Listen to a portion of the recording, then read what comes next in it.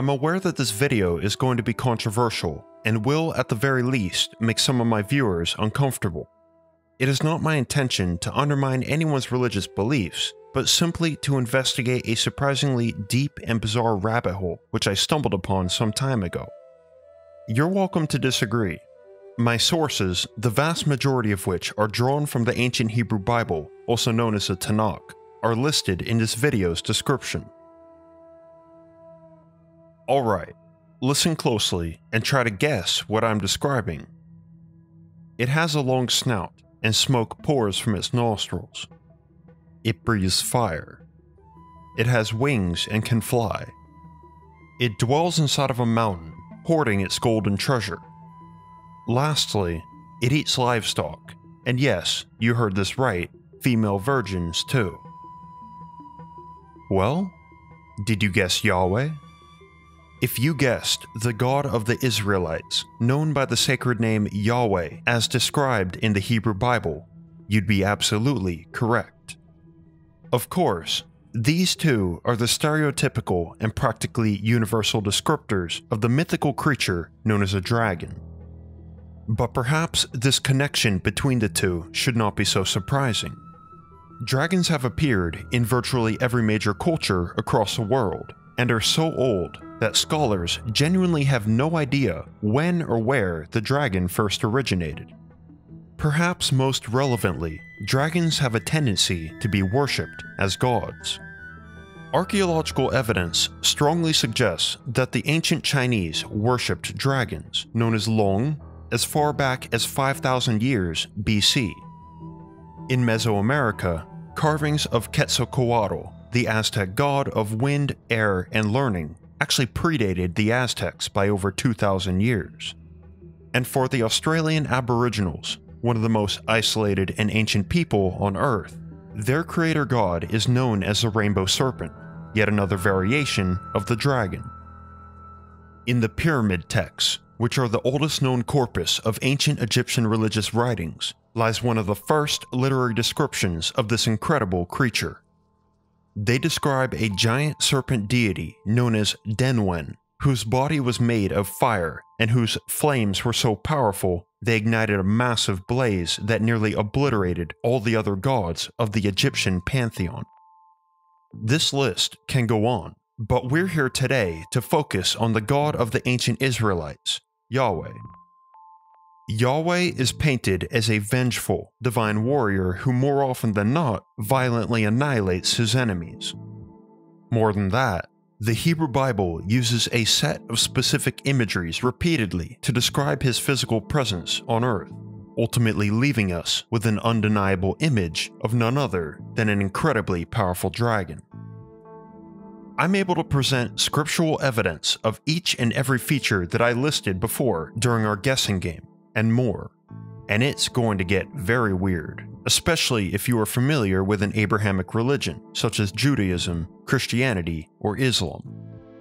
We'll begin our journey with the snout or nostrils of Yahweh, a peculiar mystery which led me to stumble upon this rabbit hole in the first place.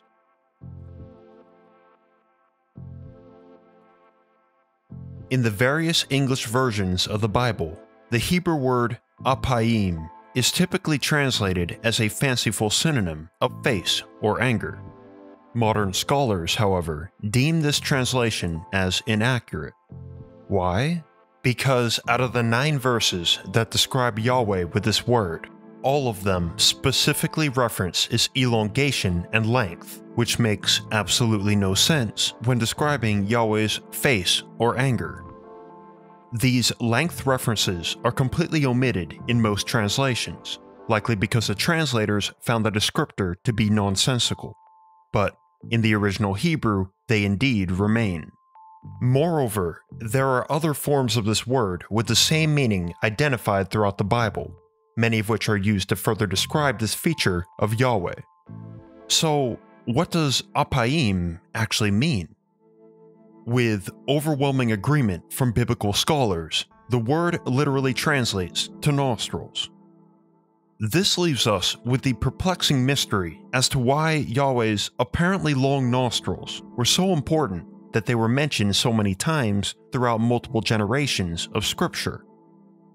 To explain, scholars assume that in ancient Israel, Yahweh may have been seen as a beast with lengthy, protruding nostrils.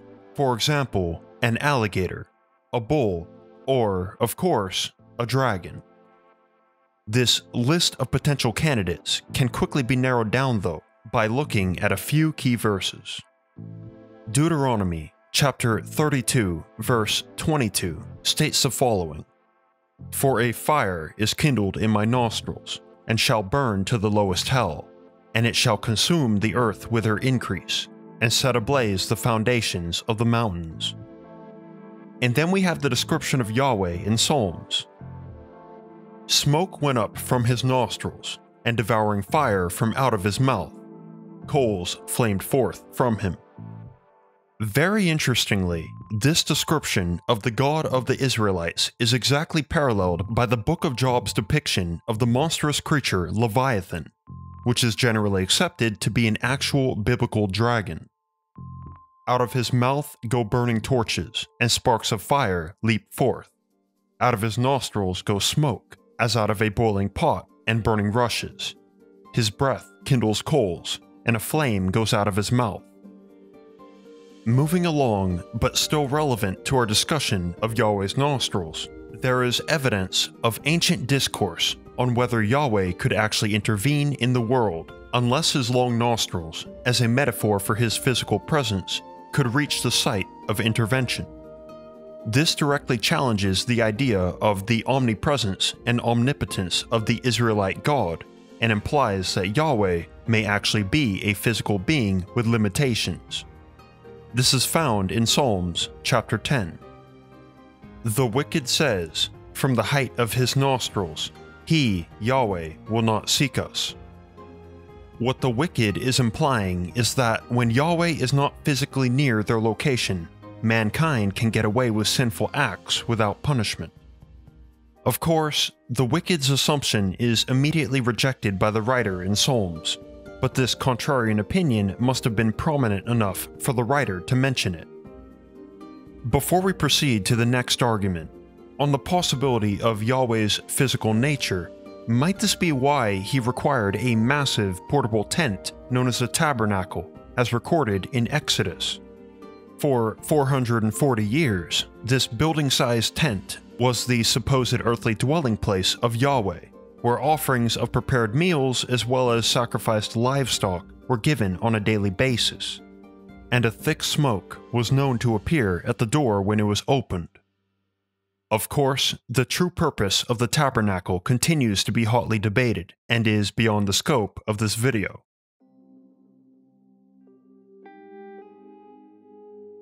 Next is the curious existence of Yahweh's wings.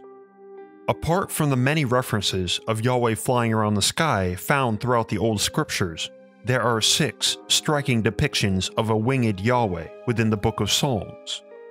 Each mention implies the protective nature of his massive wingspan, which quickly leads us to consider that the wings of Yahweh are metaphorical, portraying him as a mother bird, as opposed to being a literal physical feature. There are major problems with this theory, though. First, imagery and artistic depictions of a bird protecting its young are, as of today, unknown to exist in Syro-Palestinian art from the Iron Age up until the Persian period. The only similar images found were of vultures with outstretched wings, but never were they pictured protecting their young.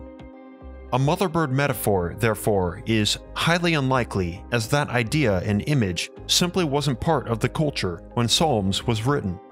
Also worth mentioning is that a mother bird metaphor would be a uniquely feminine image of Yahweh, which is practically unheard of in the Hebrew Bible, where he is otherwise described in hypermasculine terms, with the earth itself being his feminine complement.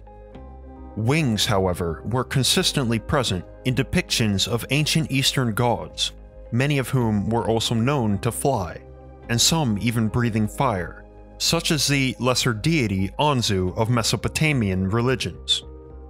Secondly, in Psalm 91 verse 4, we see a mention of Yahweh's feathers. He will cover you with his pinions, and under his wings you will find refuge. Pinions are the flight feathers of a wing. We may not immediately connotate feathers with the image of a dragon, but the fact is that many ancient depictions of winged dragons included feathered wings, up until the medieval era.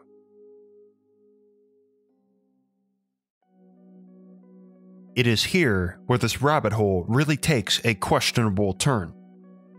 In our investigation of the nostrils, I briefly mentioned Yahweh's massive tent, the tabernacle, where he received prepared food and sacrificed livestock on a daily basis.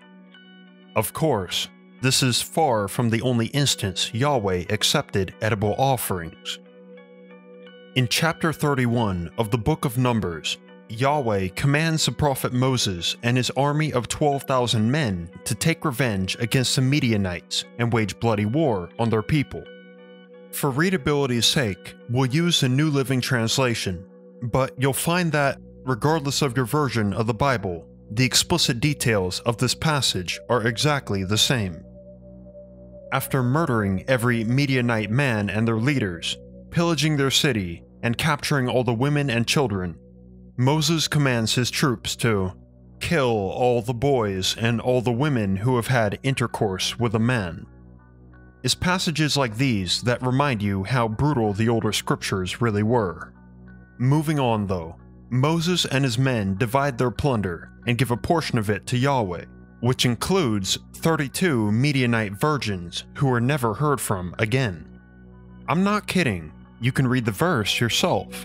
It says, quote, "Half of the plunder was given to the fighting men.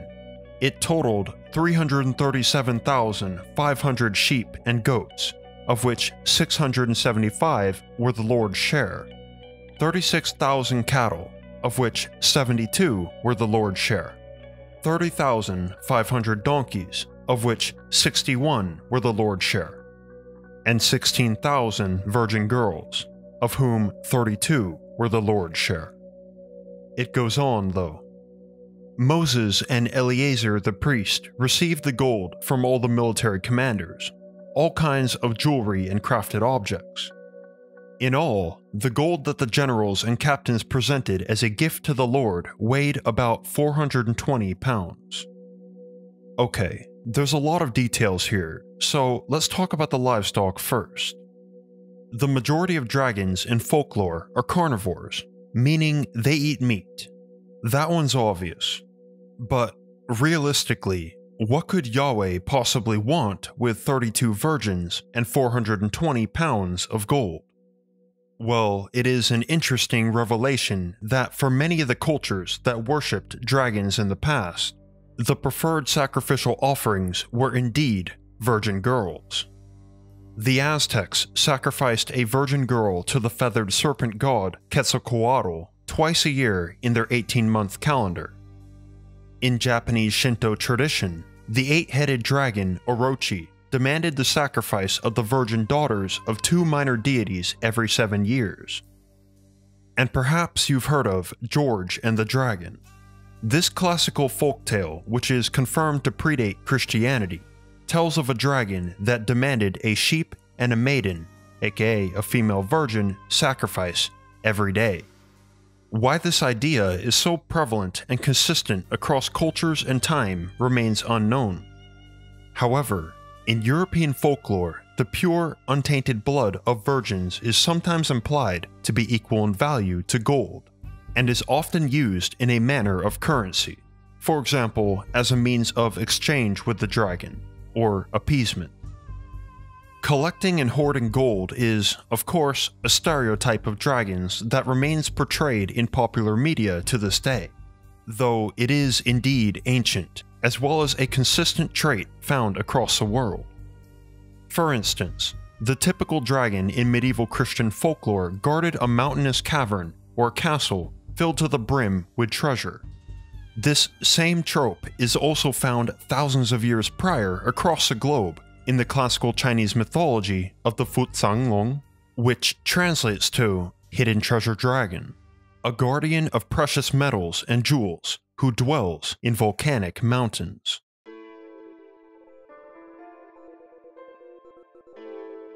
If you're not familiar with the 10 Commandments, the second and relevant commandment to our next argument is, "Thou shalt not make unto thee any graven image," which prohibits the creation and worship of idols.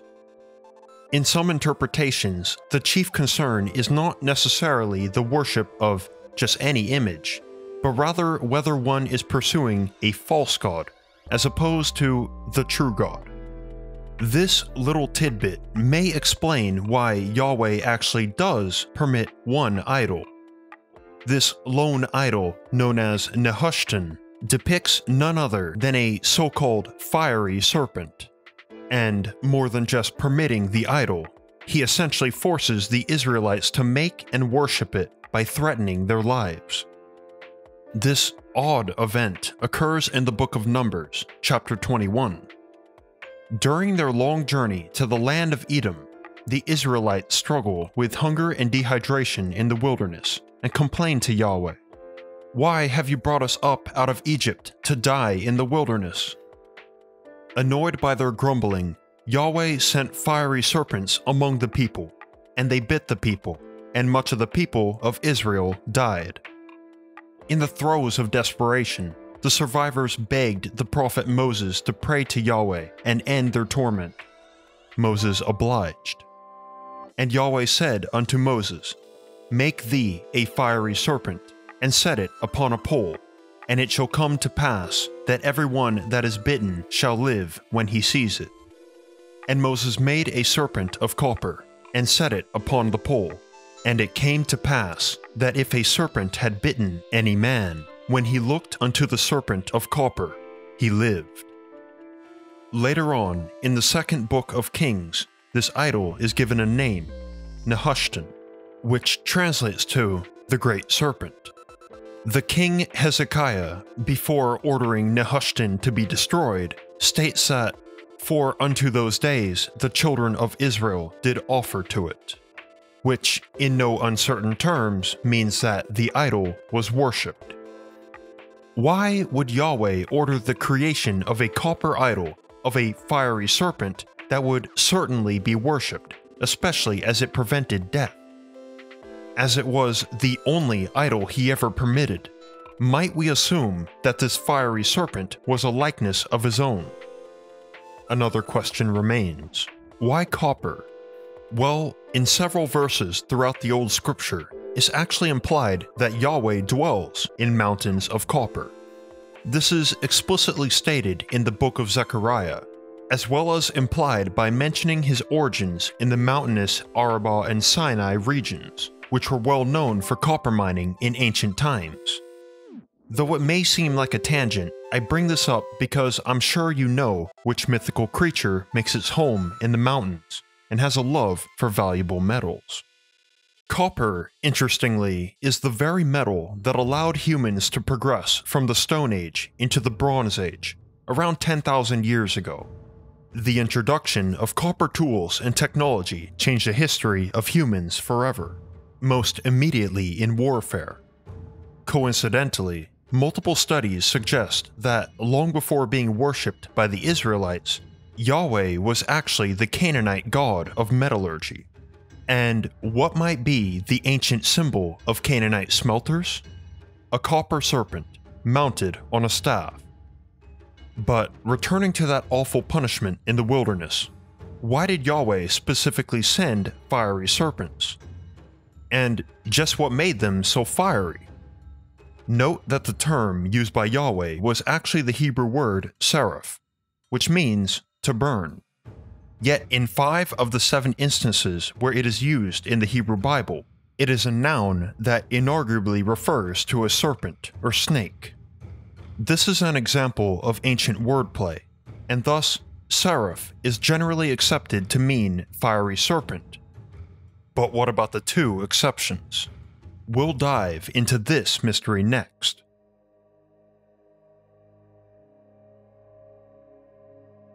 In English versions of the Bible, 5 of the 7 instances of the word seraph are translated to fiery serpent or something very similar. The 2 exceptions are in Isaiah chapter 6. Both use the plural form, seraphim, and leave it untranslated. This passage is actually somewhat well known, and perhaps some of you may already be familiar with the image of this angelic creature. Above him stood the seraphim. Each one had 6 wings. With 2 he covered his face, and with 2 he covered his feet, and with 2 he did fly. Because we can reliably substitute seraphim with fiery serpents, we can go on to make another connection. The verse specifies that they have wings and feet. A fiery flying serpent with wings and feet sounds a lot less like a snake and more like, you know, a dragon. This isn't the only time seraphim are stated to have the ability to fly. 2 distinct times within the book of Isaiah, there is mention of a seraph paired with the Hebrew adjective for flying, typically translating to flying serpent in most English versions of the Bible. Written in the 8th century BC, the book of Isaiah may have been one of the earliest written records of these small draconic creatures in the Sinai and Arabian deserts, but it actually wasn't the only record of their existence. There are several non-biblical references to flying serpents made around the same time and location as the book of Isaiah. In the 7th century BC, the king of Assyria documented yellow flying serpents that threatened his troops in the desert during a war campaign against Egypt. And in the 5th century BC, the Greek historian Herodotus wrote about winged serpents that could fly and would frequently attack Egypt. Herodotus also noted that these winged serpents are nowhere to be seen except in Arabia. Both of these accounts are considered reliable and remain debated in the scholarly community as to what creatures these texts are actually describing, as, of course, it seems a bit fantastical. Egypt is actually an incredibly important connection, because it is believed that reference to seraphim might extend as far back as the 3rd millennium BC, in the form of the Egyptian pharaoh's uraeus, a symbol which conveyed the ruler's divine authority. Egyptian iconography has depicted 2- and 4-winged versions of the uraeus, and ancient amulets of multiple winged uraeus have been found as far away as Palestine. Yet another connection exists. The ancient Egyptian noun seraph describes a type of snake, often depicted with wings and connotated with warmth and heat. Indeed, this Egyptian term, seraph, is theorized to be the predecessor of the Hebrew word seraph, as they sound remarkably similar, and both describe the same fiery, flying serpentine creature, one which seemed to exist in the Sinai and Arabian deserts up until 2,000 years ago. Biblical scholars note that there is an essential relationship between Yahweh and the seraphim. The seraphim are considered by all Abrahamic religions to be high-ranking angels, or even the highest of all, as in Christian tradition. Moreover, seraphim are said to fly around the throne of Yahweh in intense worship, and act immediately and aggressively on his command. Flying seraphim in particular are involved in prophecies of his vengeance, and not long after commanding the Israelites never to worship false idols, Yahweh orders his followers to build and worship a likeness of a seraph, which is essentially a holy flying fiery reptile, made of the very copper that Yahweh himself is closely associated with. All this does paint an unexpected picture of Yahweh, the God of Israel, who may or may not be in command of an army of small dragons. Make of that what you will.